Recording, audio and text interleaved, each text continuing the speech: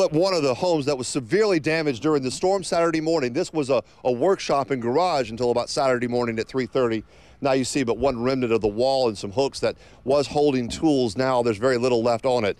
This is a home that was splintered in two by a major oak tree. Homes in this area look much the same. Hundreds of homes in this area of Petal has been absolutely obliterated or severely damaged.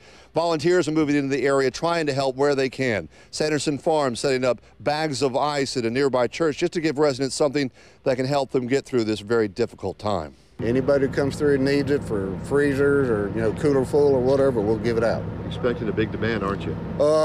They hit it pretty good yesterday. It's not slowed down some this morning, and we'll just wait to see how the rest of the day goes. Even though it's devastation everywhere, we still are blessed because my mom didn't get a scratch on her. I didn't get a scratch on me.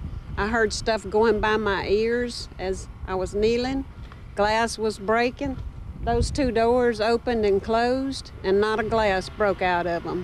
Debris crews moving in and out of this area here in Petal, just trying to help residents get some of the debris out of their yards. As you look down that road there, that's a residential subdivision. Doesn't look like it from where we're standing because there are nothing but fallen trees and branches that are snapped in two on either side of the road.